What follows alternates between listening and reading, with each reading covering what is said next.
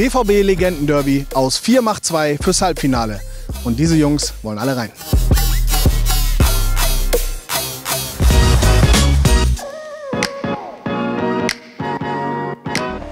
Es geht weiter. Viertelfinale. Es geht ums Halbfinale. Es ist eine Menge Druck auf dem Kessel. Zu meiner Linken die zwei Gewinner ihrer jeweiligen Runde. Wie zuversichtlich bist du, Gregor?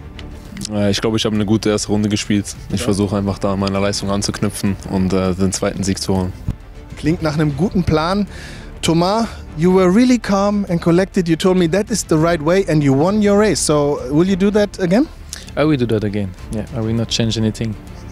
Why should you? But there's one more thing I have to talk about. And then last round, Toto, you played with Michael Zorc, but you weren't really happy with his performance. I changed him. He is on the bench now, and now I take the new Stefan, the new guy. The new guy? Yeah, so I hope I can win now. Yeah.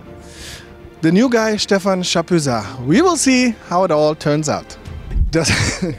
Es geht schon los, bevor es losgeht. Das bisher internationalste Viertelfinale haben wir jetzt. Und ich bin gespannt, ob der neue Spieler für Toto Hazard jetzt besser performt als sein Sportdirektor in der letzten Runde.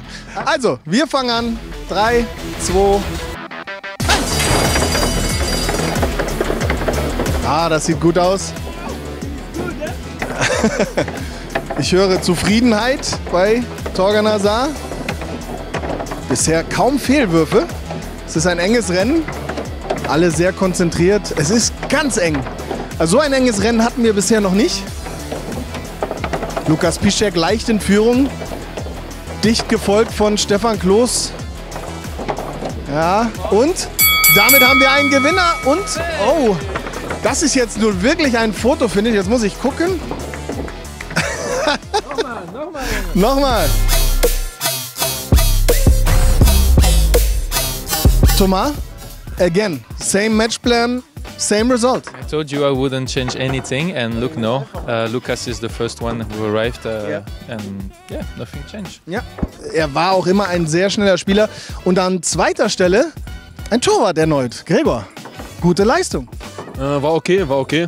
Nicht zufrieden? Ich habe gehofft, ich könnte wieder einen Sieg einfahren, aber der Spieler neben mir hat besser auf seine Kugeln aufgepasst wie der davor. Das heißt, es war nicht so einfach, die Kugeln zu stehlen.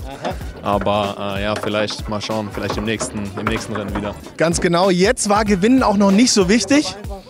In der nächsten Runde wird es ja dann viel wichtiger. Toto, how satisfied are you with your race? I think it was not it was me the problem. I think not the player. Not the player. Yeah, it was me. Okay, there's Apologize. apology for Michael Zorc. That's very good. Sorry. Very fair of you. Und wir gehen in die Halbfinals.